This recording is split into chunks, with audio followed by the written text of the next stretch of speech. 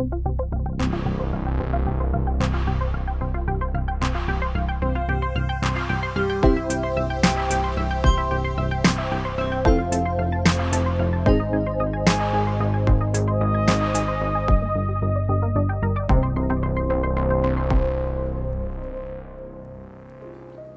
huomenta Tikkurilasta.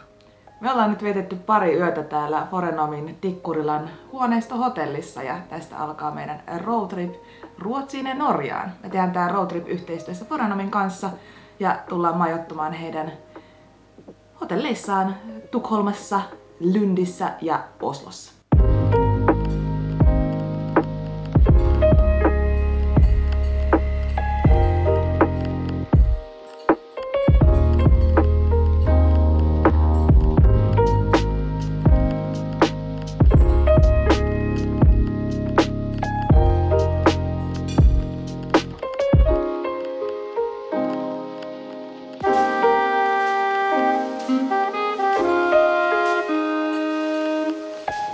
Monenko minuutin munan sä haluat?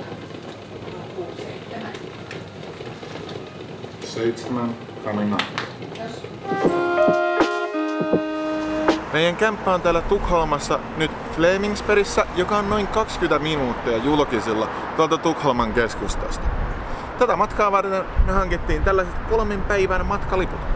Nämä toimii bussissa ja metrossa ja paikallisjunassa ja mahdollistaa tällainen helpon kulkemisen. Hintakin oli aika asiallinen, että 125 kruunua 9 päiväksi ja 3 päivää 250 kruunua.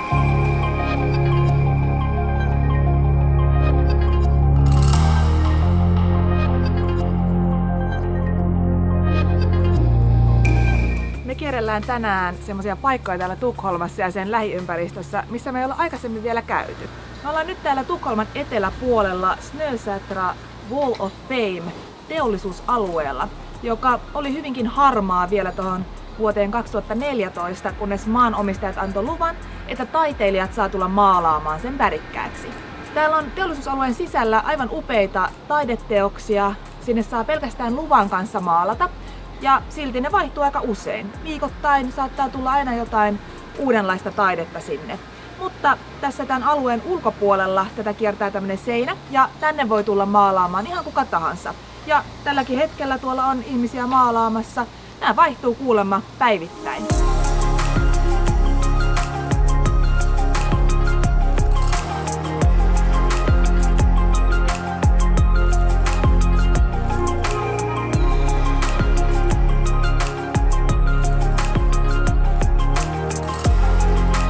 Ihan upea alue käydä, jos pitää graffiteista.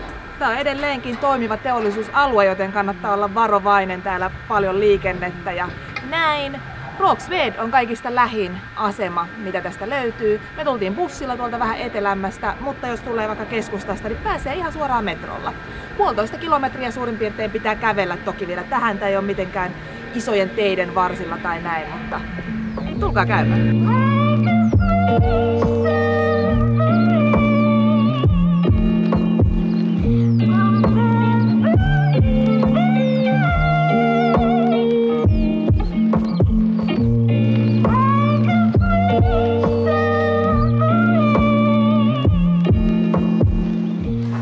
Tultiin syömään tänne valokuvamuseoon ja tänne piti ostaa lippu siis, että pääsee tänne ravintolaan, mutta toki oltiin tulossa muutenkin katsomaan nämä näyttelyt täällä. Yläkerrassa oikein mainio ravintola, tämmöistä vähän kahvilamaista, tällainen ennen iltaa on tarjolla. Näyttää herkulliselta, paljon kasvisjuttuja oli. Ja yksi huomio, minkä olen tehnyt tähän mennessä Ruotsista on se, että jos tilaat teetä, niin kupit on aina ihan valtavat. Siis ei ole semmoista, tiedätkö, niin kuin yhden hörpyn kuppia, vaan niin kuin kunnon kupit, tämmöiset. Hyvä Ruotsi.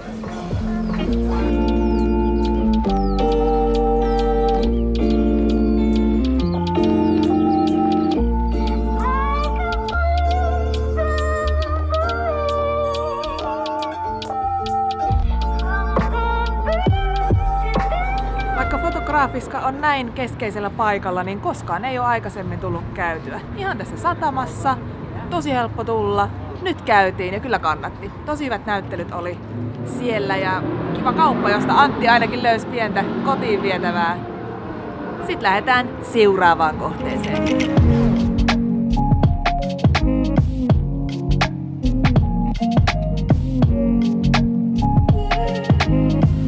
Fotografiskalta me lähdettiin kävellen Hammarby Sjöstadia kohti.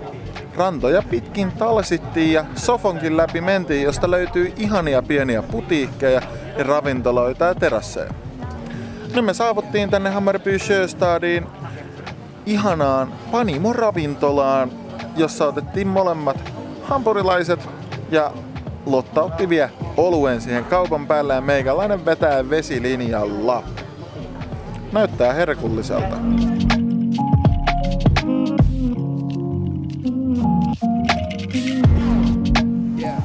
Jos ei halua syystä tai toisesta kävellä pitemmän kautta rantoja pitkin, niin tänne voi tulla tollasella ilmaisella lautalla, mikä kulkee tähän tasaisin väliajoin.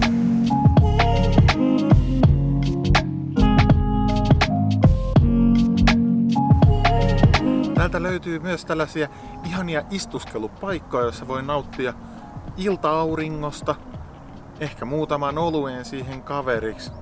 Kumminkin erittäin kivoja ja jollain tavalla myös romanttisia paikkoja viettää iltaa.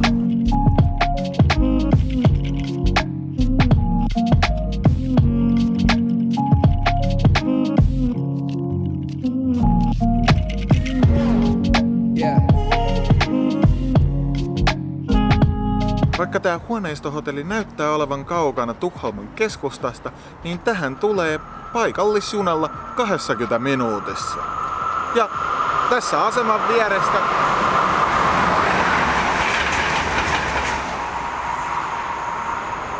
tästä asemalta kävelee sinne huoneistohotelliin vaan 3 minuuttia, koska se on tuossa ihan vieressä.